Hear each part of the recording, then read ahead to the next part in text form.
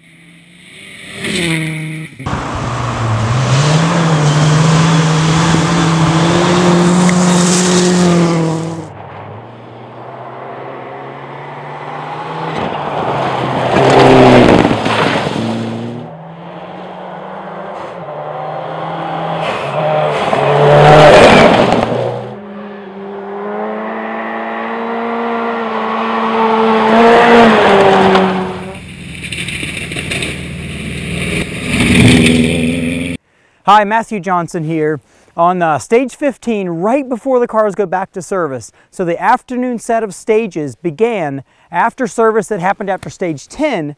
The two open class front cars, David Higgins, Ken Block, were separated by 1/10 of a second. That's why we're here. We want to show you a little more action before we rush up to service ourselves to get the rest of the story. Since we've been gone, since we left service, we have found out that Leo had a steering arm come loose, steering arm come loose, exited the stage and ran into a tree. We know that he's okay, co-driver's okay, but it doesn't sound like the car is in great shape. We haven't seen the car or yet been able to speak to Leo, but he's clearly out of the open class battle right now.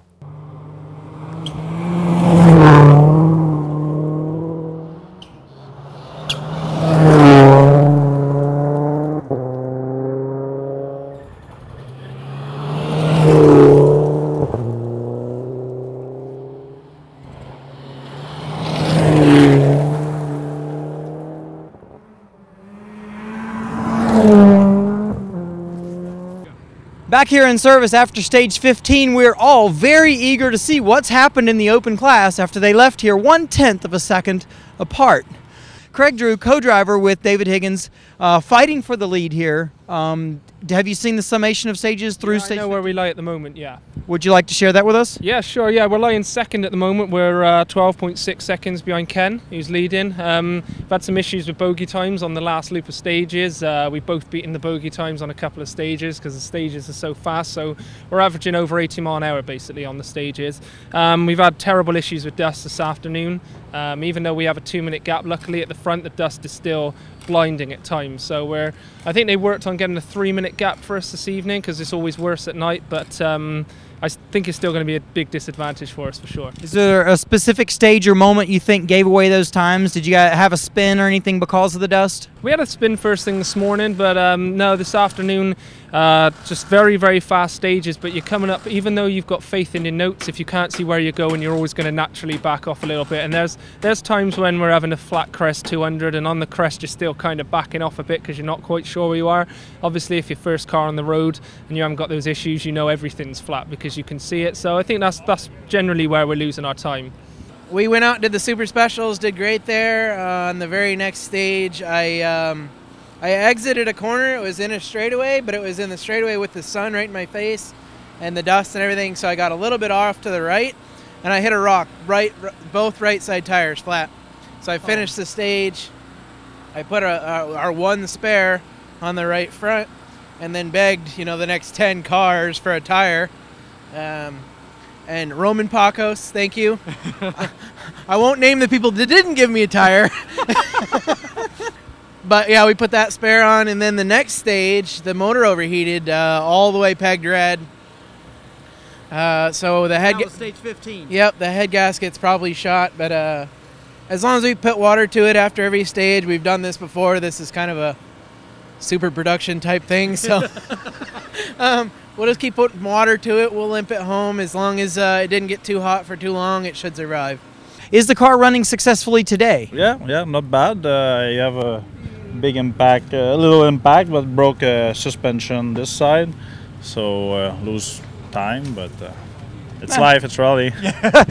That's not the first time we've heard that. We saw you at the end of 15, where it's some crest and some turns with ditches and stuff. You looked very clean. I think I could see you smiling when you drove by. It's true. When you see the fantastic road, when you see that the car is on the control, it's very nice. But of course, the feeling to push properly 100% is still not there. It's still not inside. It's a very fast road here. It's not easy to control everything by the car, because if you go out from the lane, yes, it's easy to make a proper sideway. But the good thing is we finally found out that our fuel injector was bad all rally long, and we finally got power back. Power's back. Yeah, so car shifting points, as you know, when you come into a corner, you actually pick the gear before you kind of power through the corner. And the whole makeup of the car is different now. And I'm relearning how to drive the car, and it's a lot more fun. It was fun before, but now it's even a step above that. So, David, can you give us 10 words or less about your plans for the next couple stages? It's going to be 100% dust dependent. If there's no dust, then I think it's game on. If we hit the dust like we had for the last 3 stages, then it's going to be too big a risk to risk it. But we'll see what happens. I'm happy in the dark. I like the dark. I've had some good times in the dark, but obviously when you get the dust thrown in with it, it's when we've got a championship opportunity to pull some big points here. We've got to have that in mind as well. But the last few say were horrendous, the dust. But we're not giving in. We're going to make it hard for the guy anyway. That's the main thing. We appreciate the entertainment. We wish you luck. Have fun. How did things go wrong? No, we were really pushing hard to stay ahead of ACP, and we had a very, very good stage 13. Mm-hmm. Stage 14, he was pushing about the same. Just got a tiny bit too wide on a corner, and the loose stuff was looser than everywhere else, and it just caused the car to snap around, and at that point we were along for the ride. So cool. Yeah. Thank you, Oli. We'll let you attend to business. Thanks a lot. Okay. Yeah, we're in second place. Unfortunately, we were right behind McNally when he rolled. More unfortunate for him, but we lost a bunch of time in his dust. So we've had 3 consecutive legs of following somebody broken in the dust. But the car's hauling ass, and we're pushing hard, and we did haul up into second. So now the thing is, the 3 of us, second, third, and fourth, are covered by 8 seconds. Yeah, we're in second. 7 seconds back is Dylan Van Way, and 1 second back to him is McNally. So we got 15 miles left, and we're wide open. Hey, hammer down. Good luck. We'll see you in Salem. Thanks for the time. Awesome.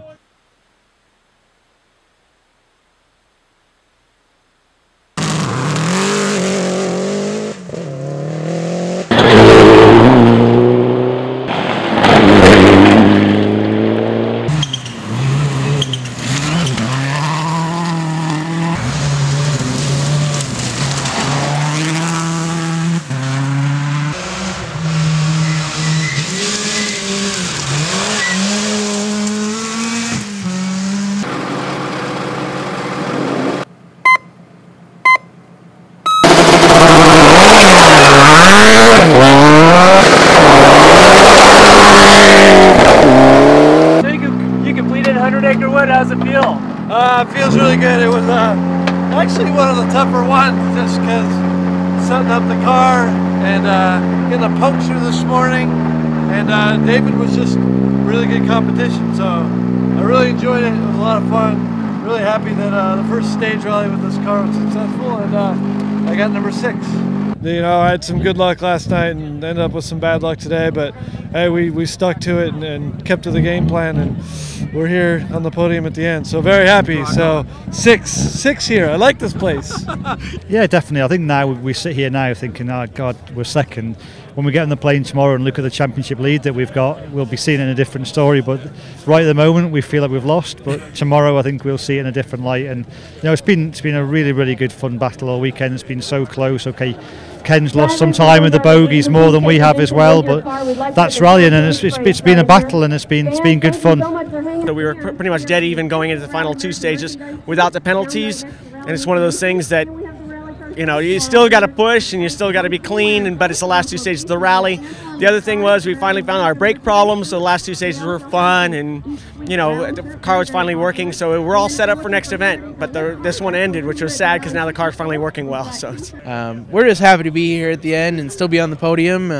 You know, not exactly the result we wanted because we were in the lead for most of the weekend, but that's kind of how it goes. You know, a couple little mistakes, and all of a sudden you're behind. Did the rally go as you expected? Yeah, you know, we're here on the podium on top of it with a decent lead. Not an issue, no flats, no big problems at all. So that's how we like to do it.